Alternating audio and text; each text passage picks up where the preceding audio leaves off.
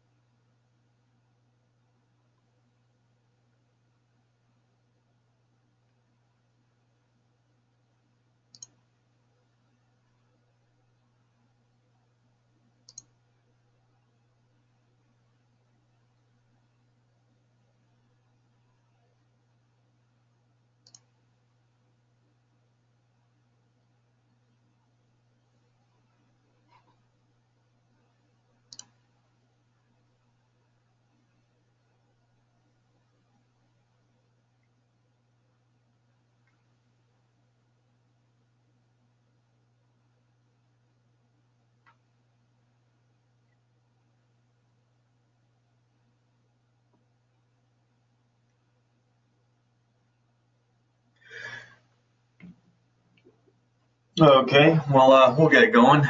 So today we're going to talk about the Spark Analysis Extension. I'm Joshua Fontana from Boundary Systems.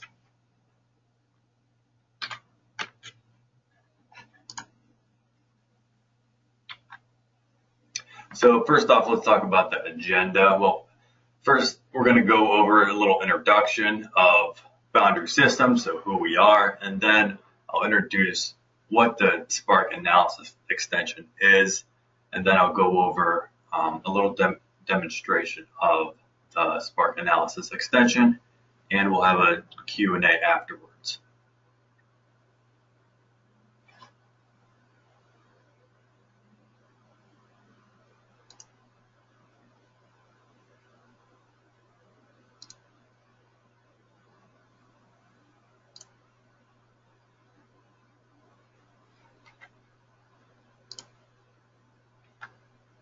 Okay, so about me, I'm Joshua Fontana, like I said. I'm an applications engineer for Boundary System, and I've been there for about a little over 3 years. Have a bachelor's degree in mechanical engineering and associate's degree in mechanical drafting and design. I have expertise in manufacturing processes, value stream management, lean, and engineering software.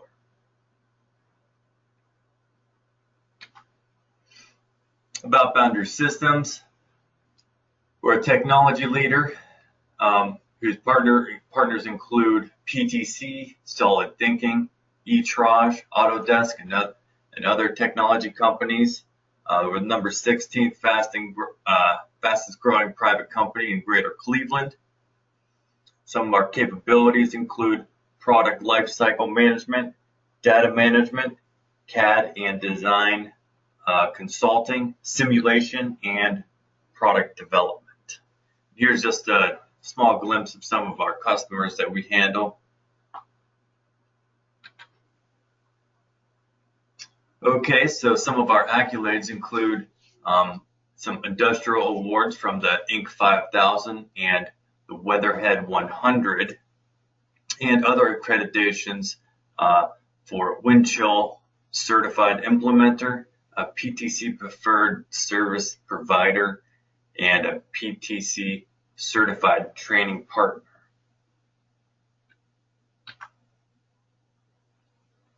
So some of our solutions offered here are from PTC, Solid Thinking, eTraj, Autodesk, and Noesis. Okay, so for any further questions, you can contact me for technical questions, Joshua Fontana at jfontana tony@boundarysystems.com, or if you have any sales related questions, you can contact Tony Malorny.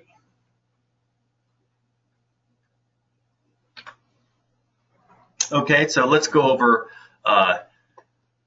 what the Spark Analysis Extension is.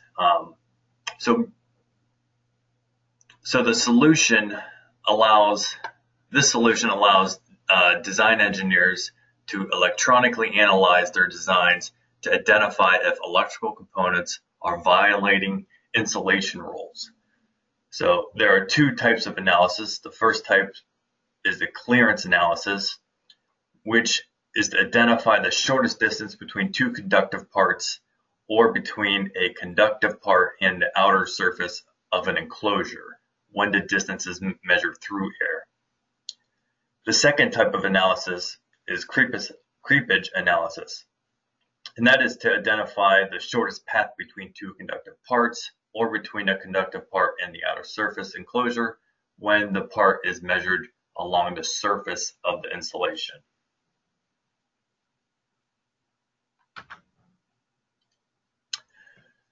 And without an automated solution for 3D electromechanical assemblies, it is not uncommon for designers to fail to fully investigate a design. Either the analysis was deemed unimportant or it is simply too difficult. Thus, the designers had to rely on experience and ultimately physical prototypes. Identifying an electrical problem at the prototype stage is of course very expensive and can have catastrophic consequences.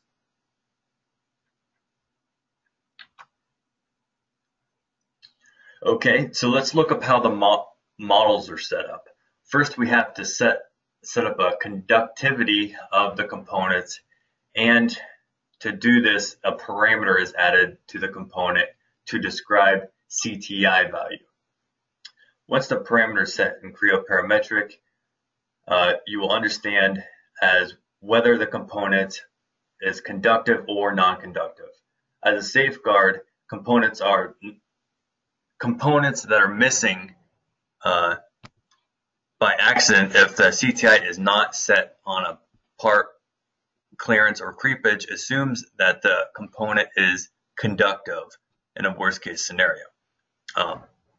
For components such as fuses, there is flexibility to define a quilt for the conductive areas where the rest of the part is non-conductive.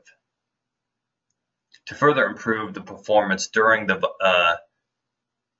validation of designs, setup colors are temporarily assigned to components with different CTI classes for visual recognition.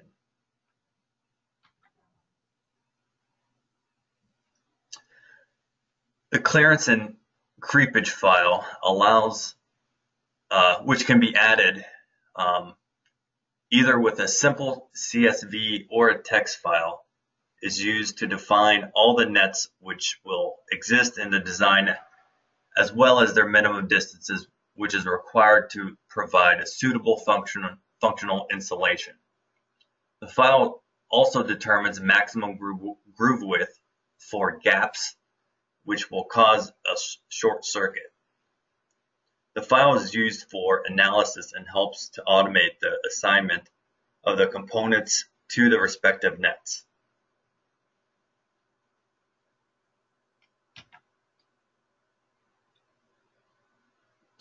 Okay, the analysis allows the user to determine the type of analysis which is to be performed and what net components or quilts will be analyzed.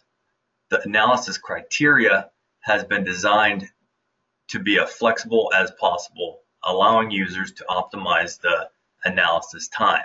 For example, if the design is to be refined to solve a particular electrical problem, the user can simply analyze the two components, improving the performance of the analysis.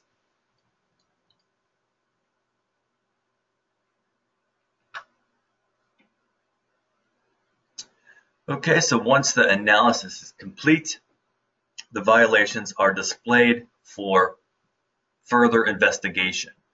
When a violation is selected, the path will be displayed in the graphics window to help the user better understand the failure. Users may also override the results and ignore the violation. By doing so, their username is stored in the assembly along with a note in which they will describe why the violation was overwritten. Lastly, the analysis results are stored within the assembly for later design reviews.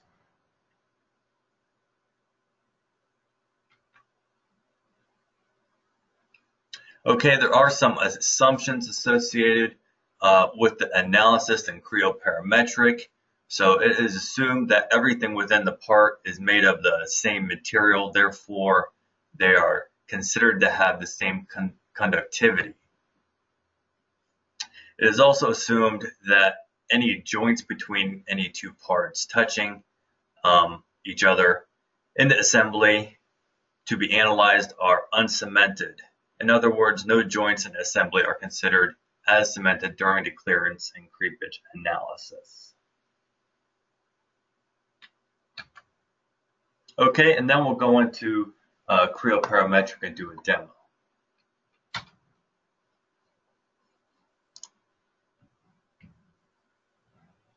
Okay, so here's our parts we're going to be analyzing today.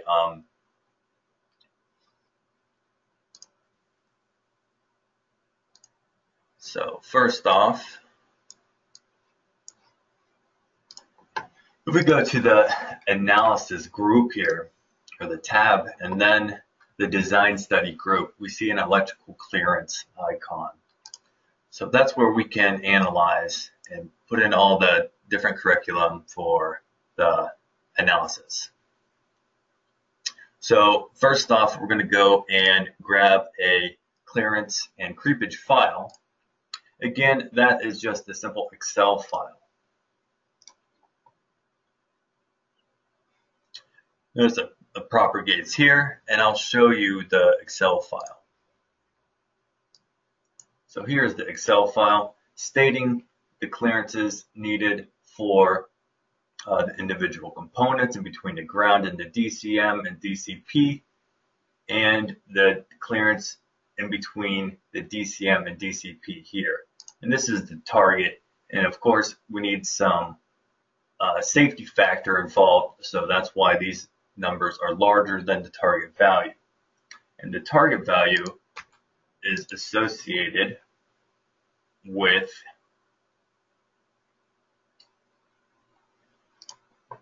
industry standards.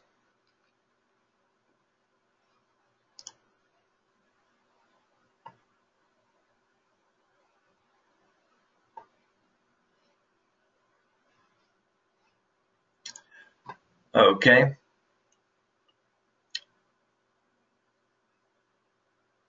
So next we can go and set up the net. So here's where we can set up the components that are going to be analyzed.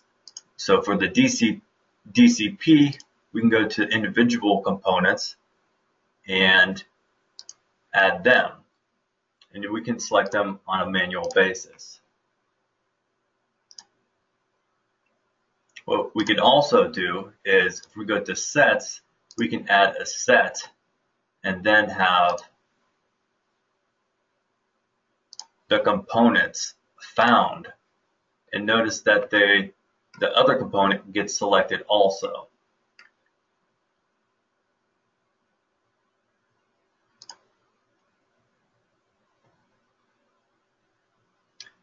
And we're going to do the same for the ground. So again, we'll add another set.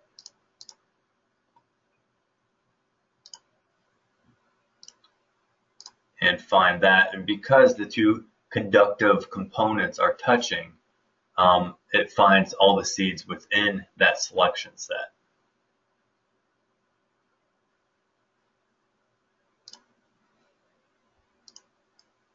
So again, I'll show you that the parameters associated with these parts have a specific parameter in it called the comparative tracking index, or the CTI. which lets the software know if it's actually conductive or not. So in this case, we have an integer of 0, which means that it is conductive.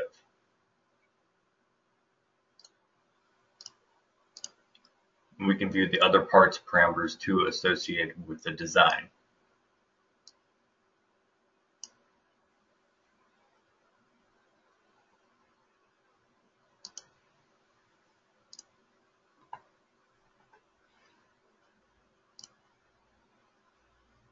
Okay, so now we'll go in, we can analyze the clearance, creepage, or both distances, as you can see here, with the checkboxes in the UI.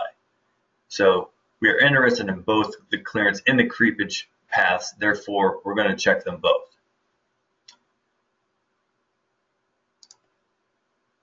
So now we can go to the net pairs and determine what we want to analyze at one time.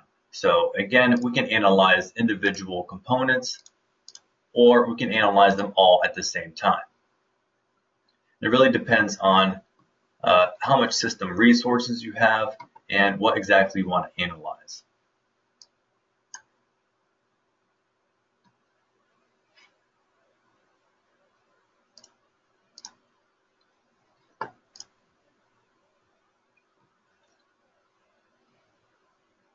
There's also some other options here where you can check the difference between the net pairs that we have previously set up, or if you're simply trying to find the clearance or creepage between two components, then you can select a quilt or component pair right here to define quickly what you want to analyze. But for our analysis, since we have it previously set up, we'll use the net pairs.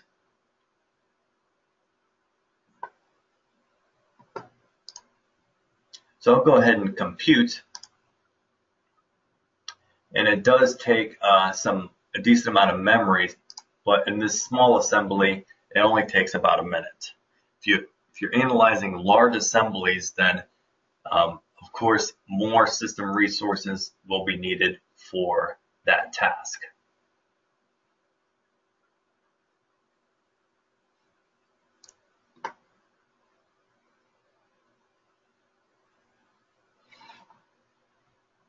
Okay, so as soon as the analysis gets done, the net pair violations dialog box shows up. Okay, so we can select the individual analysis and then view the distance between the two pairs. So as we can see here, that it shows us the gap in between and the distance, and then if it's red, we'll see that it's actually in violation. If it's green, then it has passed. If it's white, then it has not been analyzed yet. And then if it's yellow, then the analysis has been overwritten. And I'll show you that here. Okay. So we have this analysis. What we can do is just select OK. And we'll save the model, and we'll close this down.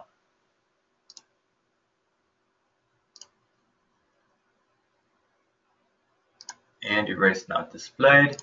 And if we go back to open and open up the assembly again,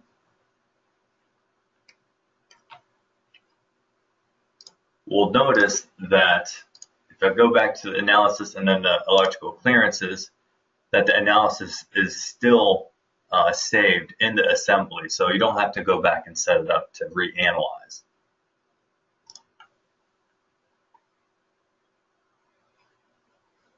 And if I go to Info, Net Pair Violations, we can pull up the Net Pair Violations dialog box again to display where the violations are.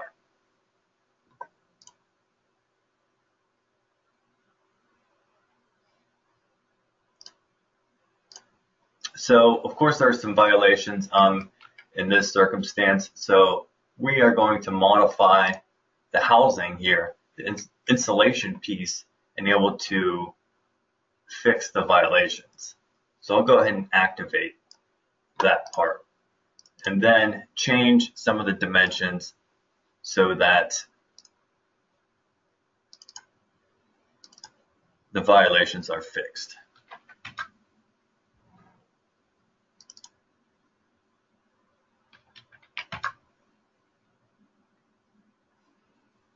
And then I'll regenerate and watch the geometry update appropriately.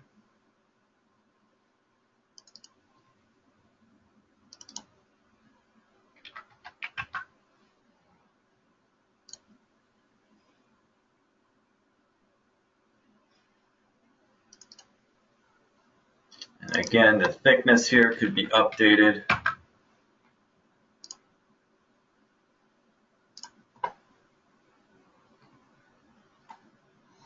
And now that we can have the geometry updated, we can activate the main assembly and go back and reanalyze the components.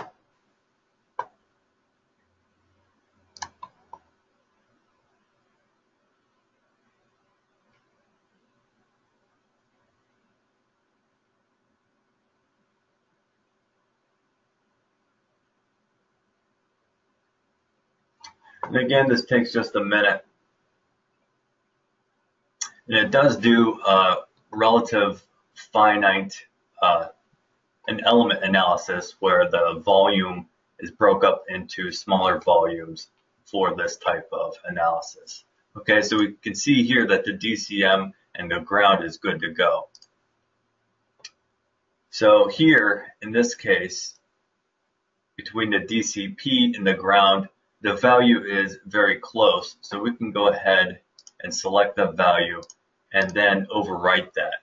So again, it saves the name and the date, and then you can put a note in here also.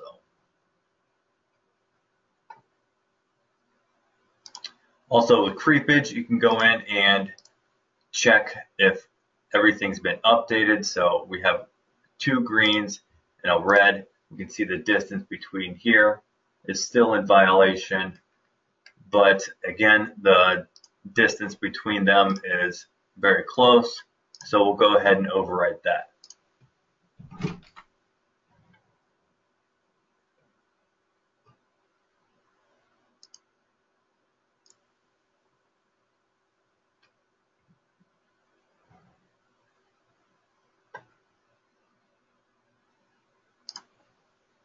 And we'll say OK.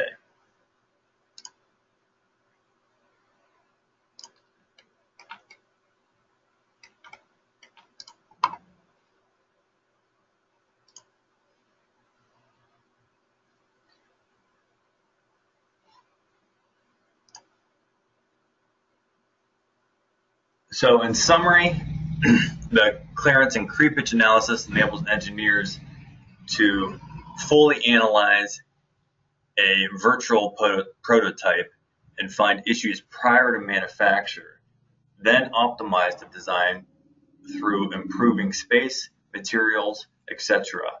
The clearance and creepage analysis also ensures product safety, reducing the production cost and time to market.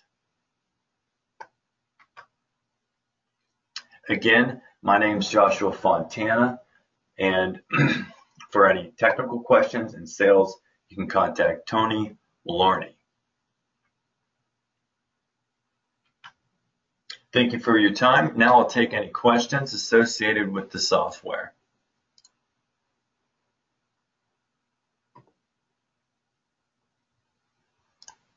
And if you have any questions, you can just type them into the Go To Window dialog box, and I'll answer them.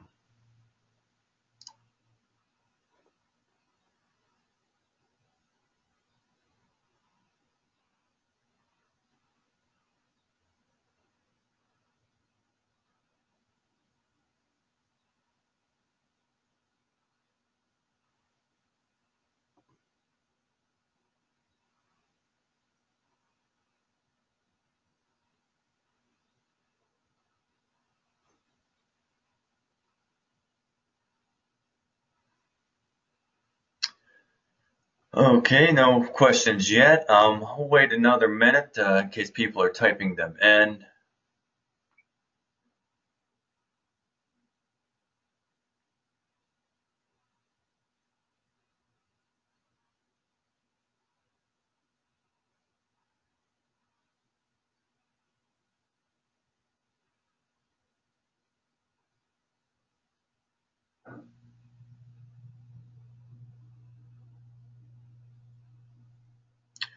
All right, well, it doesn't look like anybody has any questions right now. Again, for any of your technical questions or sales questions, feel free to contact me or Tony Mallarney at Boundary Systems.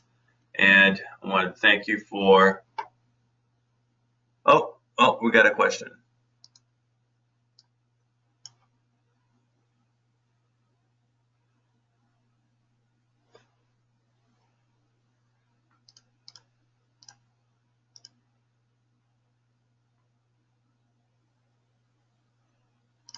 Okay, so the question is, what are an example of some of the standards for the clearance and creepage used? Okay, so that's a good question. So the standards that were utilized here were from a company standard. So let me show you the standards utilized. Let me pull them up here.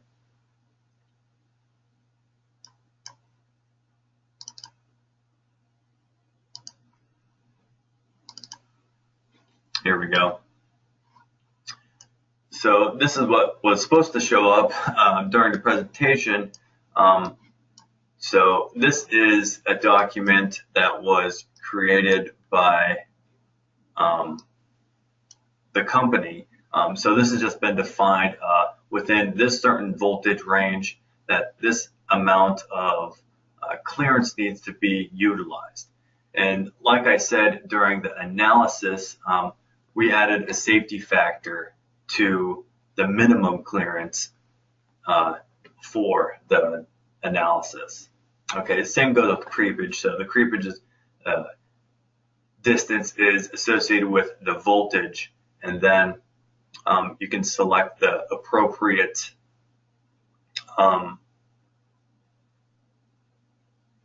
clearance from there. Okay, and then once you're in there, you can give it a safety factor and then define that within the Excel document for analysis.